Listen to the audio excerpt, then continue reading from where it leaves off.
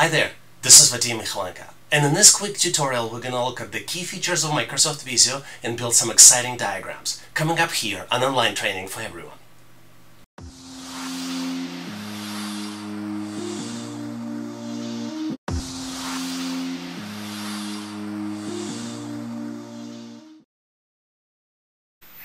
To launch Microsoft Visio, we can find the application in the Start menu by scrolling in alphabetical order and finding Visio under letter V. Another way to launch the application would be to type the name of it in Cortana bar, and it launches it as well. Now it's a good time to pin the application to taskbar by doing the right mouse click and selecting Pin to Taskbar, especially if you're planning to use the application frequently. When we launch the application, on the left we see the list of files that have been recently opened or created, and you can pin the file by using the Pin button. And what pinning allows you to do is to make sure that you have always accessed the frequently used files. They always will remain on the top. And on the right you see multiple different categories for the Visio templates. You can start by creating a blank diagram, or you can pick one of the featured or based on a selective category in business, engineering, using flowchart, general, maps, floor, network, schedule, software database, and more. For the purposes of this demo, we're going to create a basic flowchart diagram for student registration process. To do that, we will select nice looking template with multiple different colored shapes, and then we'll select US units and click Create. By default, there is a pre-built template. We're going to delete all of the data so we can start from scratch. I'm just going to go and click Ctrl-A to select everything. Another way to do it would be just drag and drop cursor and then click Delete button. As you can see, there are basic flowchart shapes on the left, and there are multiple shapes available to create flowcharts, like process, decision, start and end, and data. When creating good diagram, it's important to use minimum number of shapes that needed to communicate your message. We'll start with the start shape, and I'm going to drag and drop it onto the picture. I'm going to make zooming a little bit bigger. There's a zoom in function at the bottom right corner. I'm going to double click on the shape and type start. Let's add additional shape data and then connect the two shapes. As you can see, as I move the shape, Visio allows us to align them in the middle or based on the edges of the shape. And to connect them, you need to select the object and then go to the Home tab and select Connector, and then connect the shape. Then you type the value inside the shape, and you can also select Pointer tool and resize the shape as needed. Obviously, you would want to realign it if necessary. If you'd like to learn more about Microsoft Visio, I recommend an online training course. I carefully selected this training course and hope you will enjoy it. Just navigate to howtoanalyzedata.net/Visio to take advantage of the discounted price. I make a small commission to support this channel, but don't buy anything unless you need it. Now let's continue and have more fun. Now let's add more shapes and produce the valid diagram so we can use it as an example, and you can see how it's done.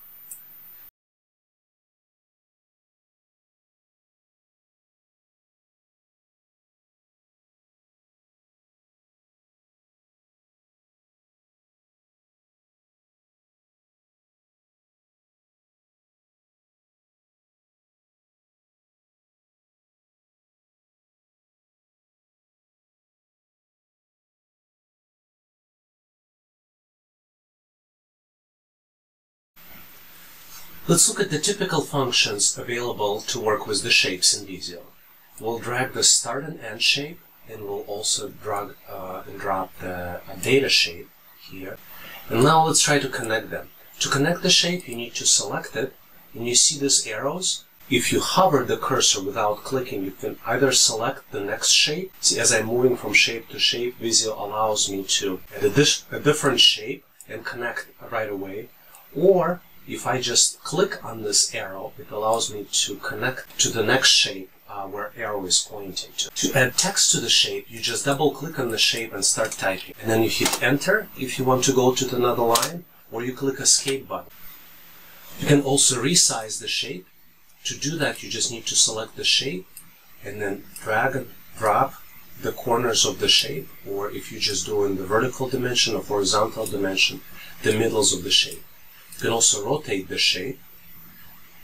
When you have your selection, there's a rotation button that you just need to click, and then you rotate the shape to make it at the angle that you'd like to have it.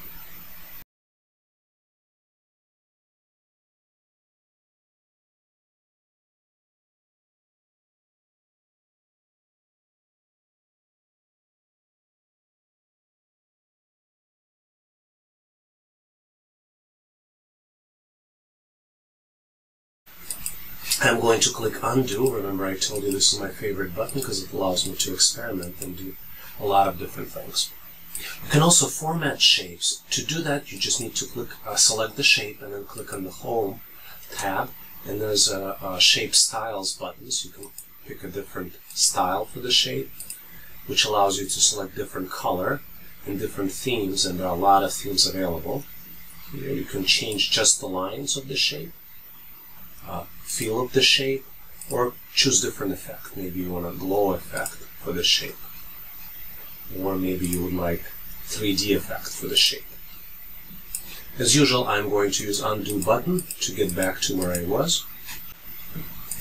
Next thing we're going to cover is the in-place menu. To do this, you need to select the shape and use a right mouse click, which gets you to the menu.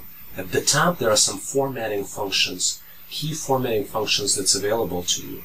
At the bottom, in this section, you see key actions that you can do with the shape, like copy, cut, paste, auto-connect, grouping of the shapes, and a lot of other functions.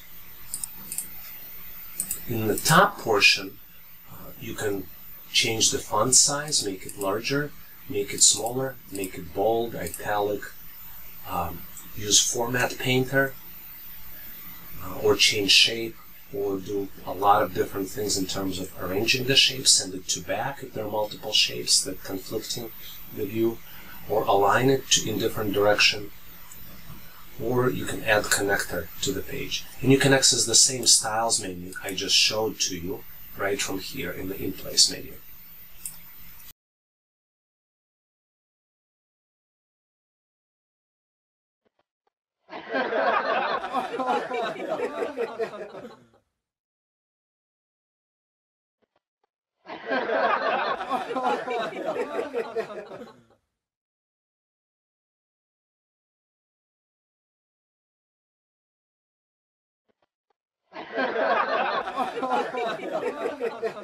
Let's quickly look at the Format Painter, which allows you to copy design of the shape and apply it to a different shape. To do that, you need to select the shape itself. It's available in the Home tab. You click Format Painter, and then you navigate and apply formatting to different shapes. It doesn't apply text, but it applies background, font color. If I would start typing, it would apply style of the text as well. If you remember, we selected italic and bold, and the word text here that I typed reflects that. Now let's look on the left at the different Visio stencils available.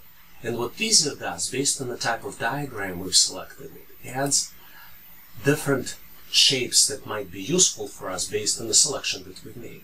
So for example, if we go back to basic flowchart shapes, it shows us key flowchart shapes that's available, and then there's another section of some additional shapes that Visio believes might be useful to us.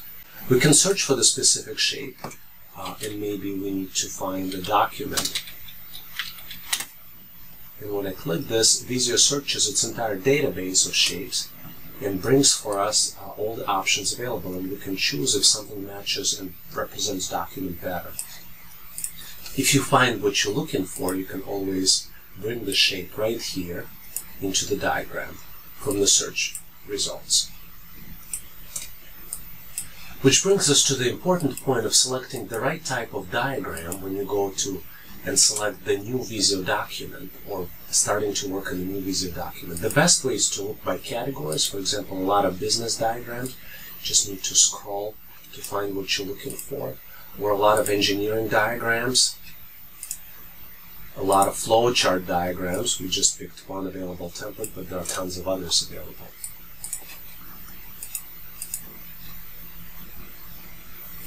You can also search to find the template that you might be looking for. For example, floor plan, which is something you need, but Visio still has a lot of different choices available for you. Are you enjoying this episode? Make sure to subscribe so you're not missing the next one, and tell your friends about it so they will learn more skills in the area. Now let's continue and have more fun. Now let's look at how selecting the right template will help us build the diagram much faster. We'll go back to Featured, and we'll select the basic flowchart diagram, and we'll create diagram from the template. So what happened now when I clicked a flowchart diagram, Microsoft used the template, and it created pre-built flowchart diagram which can show different parts. You can just come in and modify it. To do that, you need to zoom in a little bit. And one cool feature I'd like to show you was the ribbon interface. You can always hide parts of it and make it accessible on demand. So now only when you click Tab it becomes available. You can pin it back using this button, or you can close it. This allows me to see bigger screen. And I'm going to zoom in even more so we can see the details. On the left here, this is the helpful information from Microsoft. We can delete it because it's not needed. I'm just going to select it on the left and click Delete button. But let's look at the process. It starts, so this is the starting point of flowchart diagram. Then there's a data decision. This is how decision is shown, and you have yes flow on the left and right, no flow on the right, and different processes typed here, and then this is the end part of the diagram. So what I'm going to do right now, I'm going to modify this diagram to show what's going to happen for the student that's trying to register for undergraduate program.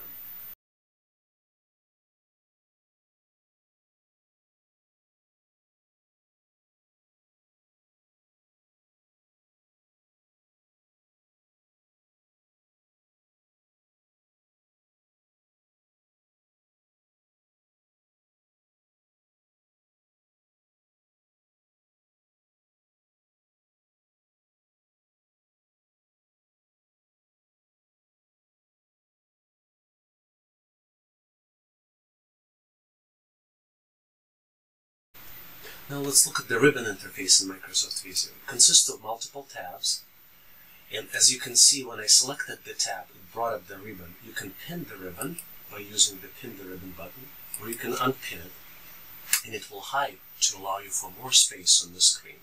So you can see most of the functions that you will be using frequently are gathered in the Home ribbon tab, and all of those tabs are called tabs for a good reason, because you can switch between tabs. For example, File is one tab, Home, Insert, Design, Data, Process, Review, View, and other tabs. You can also navigate and find functions within the group. For example, in the Home tab there are multiple groups, one called Clipboard, then there's a group called Font, Paragraph, Tools, Shape Styles, Arrange, and Editing. And they're grouped based on the functions that you would be frequently using. Sometimes there is not enough information that could fit in the entire group. For example, in the font, if we would say need to change the font here, we need to select the shape and then select font. But you see there is a dialog box icon here at the bottom right corner of the group, and when we click on this, it shows some additional functions for the font. Maybe you need to select specific font, bold, italic, different sizes, and when you click Apply, obviously I picked too big of a font. I'll reapply it again. But you can have access to you have access to a lot more functions using this text dialog box, and all the functions that didn't. You have access to a lot more functions in this dialog box. In addition to this, you can use the Tell Me What You Want to Do function of Visio, and just say, based on your selection, what you want to do. For example, font size. Let's look at the same thing, and we can pick a different font size, and it dynamically shows us the effect of the changes that we make. And based on our selection, based on our typing, a lot of different functions become available here. And you can find functions, even though you may not know where on the ribbon it exists. You can type it here and find it for example, layout changes or style changes or some other things. Pretty much anything is available through this function. As in every Office application, there is Quick Access Toolbar, which allows you to access some functions, most frequently used functions. For example, undo function, my favorite one. And it lists here all the undo things that you can do that's available to you at the moment. If you went too far, you can do redo. Redo allows you to reverse changes from undo function if you think you went too far. A lot of times you need to zoom in or zoom out from the diagram. To do it, you can go to the View menu, and there's a whole zoom section available. Whole zoom. There's a whole zoom group available, and you can click the zoom and pick specific zooming magnification level, or you can have different fit to window, for example, or different option, maybe like a page width, and based on that, zooming is selected. You can also access zooming in the bottom right corner of the screen, and this is a very effective way to zoom in and zoom out. Since we are in the bottom right corner, you can also fit into window function. It's available right here, and you can also use a full screen mode just to preview how your diagram is going to look like without any menus and any additional things. To exit this mode, you just need to click Escape button. Now let's look at some key functions of what you can do with Microsoft Visio document. Most of them are available in the File menu, and for example, what you can do here, you can access the information about the document. A lot of properties that you can change, maybe put a company name, ABC Corp, and you can modify any available document properties here. This is useful if you, for example, creating a PDF file and then distributing it. It will be indexed, and all of this information will show up in the index. This way people will be able to find you on Google or find the documents that you're creating. In addition to making modifications, as you can see, it shows a lot of valuable information. For example, it shows template that we've used to build this document, shows when it was created, shows the author, and maybe a related document if you have.